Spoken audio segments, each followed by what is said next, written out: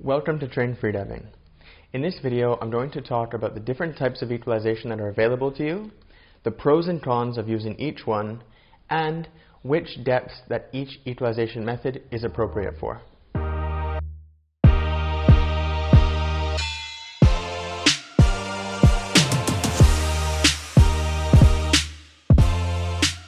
The reason I'm making this video is because there are a few common questions that I see all the time regarding equalization.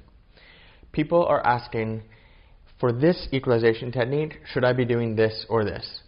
Or they might be asking, which technique do I need to use to get to this depth? I believe that by understanding the actual different techniques of equalization that are available to you and weighing out the pros and cons, I can help answer those questions. Now, through this video, I'm going to share a few video and audio clips, when appropriate, to really make the distinction between any type of equalization technique. Sometimes the difference between a technique is very subtle. However, that subtle difference makes a massive difference in the application, effectiveness, and pros and cons of that given technique. Now, with the help of a visual aid, I'm going to take you through each of the techniques and hopefully clear up all the questions that you might be having about which equalization techniques are available to you and which equalization technique is going to be the best one for you. As you probably expected, the first equalization technique that I'm going to talk about is just basic Frenzel. Now, this is the foundation technique that everything else that you do should be built on. Every single freediver should learn this as soon as possible, and it's the one that's going to make not only your initial diving as a beginner the most enjoyable and the most comfortable, it's also going to be what you build every other equalization technique on top of. Now, just to give a quick explanation of what a Frenzel is, all you're doing is separating your mouth into two air spaces with a tongue lock. So lifting your tongue to the top of your mouth separates the back air from the front air. Then, maintaining a closed glottis, you can raise your larynx and compress that air at the back of your mouth into your sinuses and then popping out your ears. As you'll see with this video example, especially when I hold the microphone up to my neck, the defining characteristic of a basic Frenzel, or in my opinion, the defining characteristic of optimal technique with basic Frenzel, is that after the larynx is raised and the equalization is performed, you then open your glottis and return your larynx back to its starting position. So it's up from point A to point B, and then back down from point B to point A. And you can clearly hear with the microphone that air is being transferred from my lungs into the space at the back of my mouth every time my larynx returns from point B back to point A.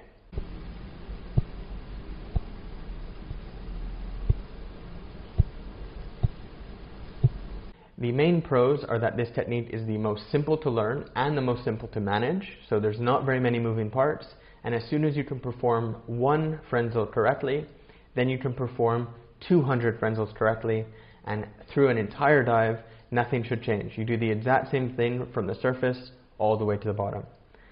The other benefit is that it's very safe to use.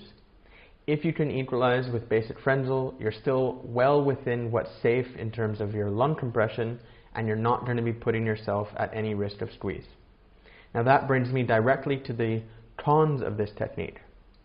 As soon as you start diving deeper than 30 or maybe even 35 meters, the actual maximum depth that you can reach is going to rely completely on your blood shift and on your flexibility. So as soon as there's any small amount of negative pressure in the lungs, your equalization is going to completely shut down. Now, that being said, if you have good quality training and you're approaching your entire approach to diving is on point, it's very, very possible that you can equalize relatively easily and relatively safely all the way up to 60 meters. Now, some divers can go a little bit deeper than this, and for some divers it's going to stop a little bit shallower, but on average, with good quality training, I would expect most divers to be able to achieve 60 meters if they have good Frenzel technique. Now, moving on, we're going to talk about Frenzel with reverse packing. Now, at the basic level, there's going to be no difference between this and basic Frenzel. However, as we start to get deeper, we can add in additional movements to help bring air up. Again, with this video example, especially when I hold the microphone near my neck, you'll see that I perform my equalization, return my larynx from point B back to point A, and then my Adam's apple actually drops even further, so let's say from point A to point C, and it's during this second movement where I'm bringing more air more forcefully up from my lungs.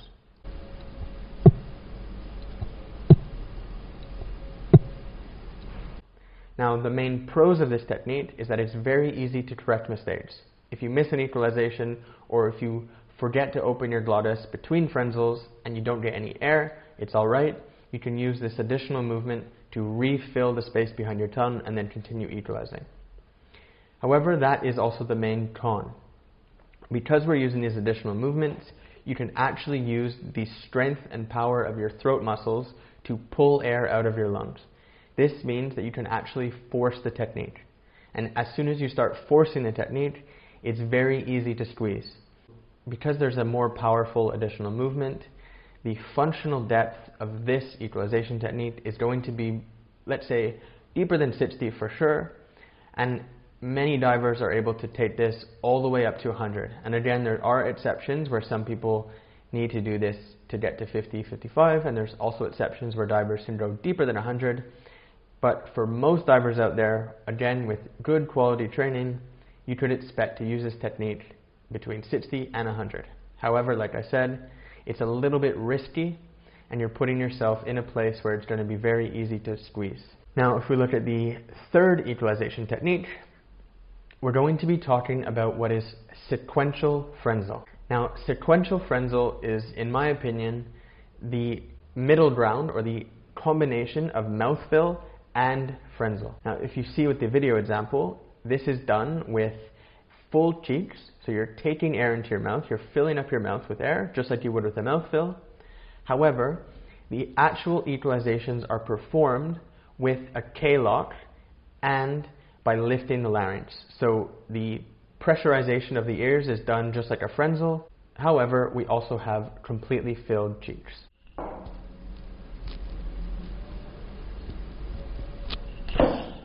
Now, the pros and cons of this technique, of course, the main benefits are that this technique is extremely similar to frenzel. So for divers who've been diving for years without a mouthfill, using frenzel, all they need to do at this point is start adding air into their cheeks, and they're going to be able to equalize deeper and deeper with less effort required. The other benefit is because we have the air in our cheeks, but we're still using a K-lock to separate the back and front, if we do make any mistakes and we actually swallow some air back into our lungs or our stomach, generally the amount of air that we swallow is small. So if we do swallow 1, 2, or maybe even 3 times on a dive, most likely with sequential frenzel, the amount of air that you're losing is so small that you'll still be able to make it to your target depth. And of course, there's a few cons with this technique. Because we have to use our tongue and our larynx to equalize, we cannot take a maximally sized fill. If we were to compare with proper mouthfill technique, which I'll get to in a minute, you might only be able to take an 80 to 85% sized mouthfill and use it with sequential frenzel. We place a K-lock to equalize a few times, but then we need to refill that space with the air that we're storing in our cheeks, which means we have to lower the tongue, replace some air, and then raise the tongue again. And of course, this could trigger the urge to swallow, causing us to make bigger mistakes if we haven't practiced it correctly. Now, in terms of functional depth, for sure, up until 100 meters, you're only going to need sequential frenzel. It's going to be more than enough air in your mouth, and then easy enough to manage that you can dive up to these depths with no issue. Now we're going to discuss actual proper mouthfill variation. Now the first one is what I call mouthfill with individual squeezes, and all that really is, and you can see with the video example, is again you're filling your mouth with as much air as you can, and then to equalize your ears, just like you would with a frenzel, you're doing individual equalizations, but instead of using the tongue and the larynx, you're just squeezing your cheeks. So your tongue stays dropped all the way to the bottom of your mouth, and then you make the pressure by squeezing your cheeks.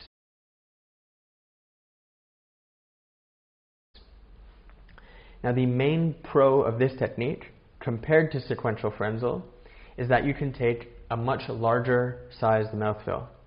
You don't need to use the tongue, you can keep it flat against the bottom, which means you can get even more air into your mouth. The cons with this is that it's very common that with individual cheat squeezes, you're going to require quite a lot of pressure. You're going to have to squeeze quite hard to perform those equalizations. Now this means you're going to put temporarily during the dive, you're going to put quite a bit of strain on your glottis, and then this is going to trigger the glottis or it's going to be easier for your glottis to open, and then you're going to lose some air of your mouth fill. If we swallow, we're going to swallow while squeezing the cheeks, and this means the amount of air you're going to swallow is going to be very, very high, probably the highest amount during all the equalization techniques. So even one swallow could potentially prevent you from actually reaching your depth. However, done correctly, in my opinion, this technique is more than enough to get you all the way up to a world record or even deeper. And then of course, there is the other mouthfeel variation, and this is mouthfeel with constant pressure. The only difference here is that instead of squeezing your cheeks individually for each individual equalization, what you do is you squeeze your cheeks to equalize once, and then you keep them squeezed to just maintain a full pressure inside your eustachian tubes, basically just keeping your ears open and equalized the entire way down.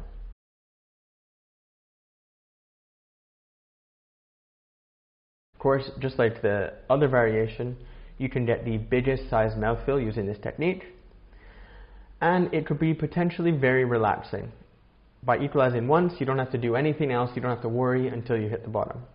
However, there are a few cons with this technique as well.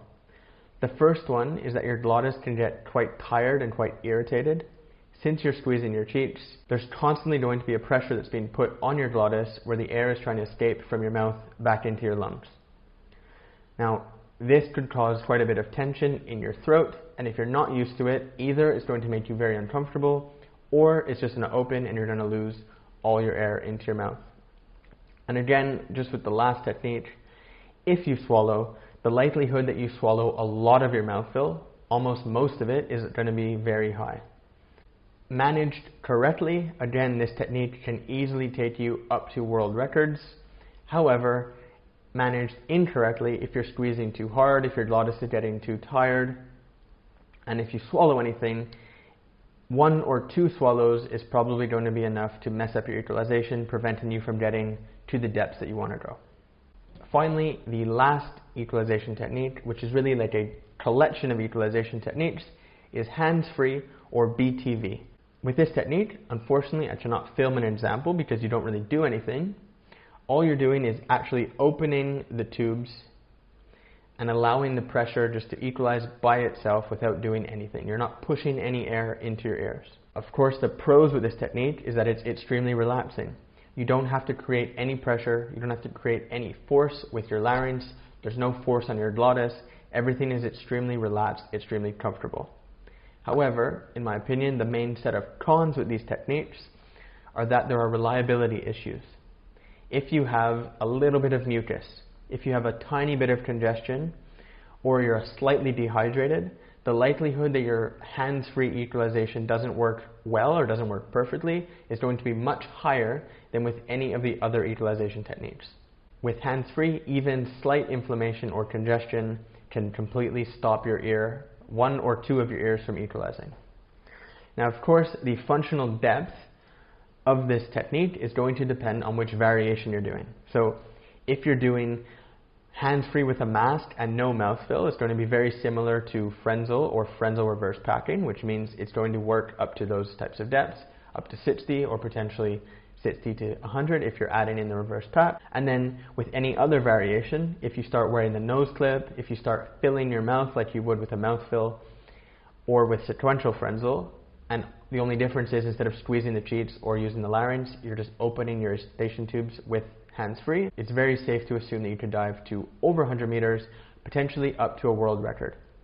And the example that I always give is, I forget what year, I think 2009, a Czech diver, Martin Stepanek, dove with, I think, sequential Frenzel style, hands-free, with a mask, to 122 meters, which was a world record. So again, if you're a hands-free diver, there's no need to switch to these other traditional techniques. If you optimize the technique for yourself, it's possible to dive pretty much as deep as you could ever imagine diving with hands free.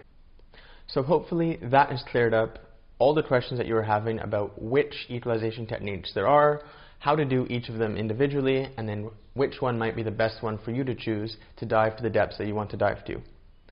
Now at this point, there are a few additional things that I need to say. In my opinion, there's no rule that says that you need to stick to any individual equalization technique. If I was to look at my diving, I actually use 3 to 4 techniques depending on how I'm feeling. Most of my dives, I dive from 0 to 20 meters using basic Frenzel technique. Then I'll switch to doing sequential Frenzel through the process of topping up my mouthfill. Then as I get closer to 30-35 meters, I'll take my last mouthfill top up. Because my mouth is so full, I'll use constant pressure for a few meters, maybe getting down to 50-55, and then I'll make a switch back to sequential Frenzel. I'm using a combination of multiple techniques depending on how I'm feeling and depending on what is optimal to the depth I'm at and the size of my mouthfill. So for all of you out there, you can use this information that I shared with you in the video to really make the best decisions for yourself. You don't have to use any single technique. You don't have to use the same technique from the surface all the way to the bottom plate. Hopefully you can spend enough time practicing each of these individual techniques so that you have a bank of techniques that you can choose from, and you can choose the correct technique for you at any given time during a single dive or during an entire period of training. Like I always try to say, there's no fixed way that you have to do things. If you do it right, if you're applying the right technique for you at the right time, your equalization is going to feel easy, it's going to feel automatic, and you're not going to really have to worry about whether or not you're going to make it to the bottom. All you have to do is enjoy your dives and get there.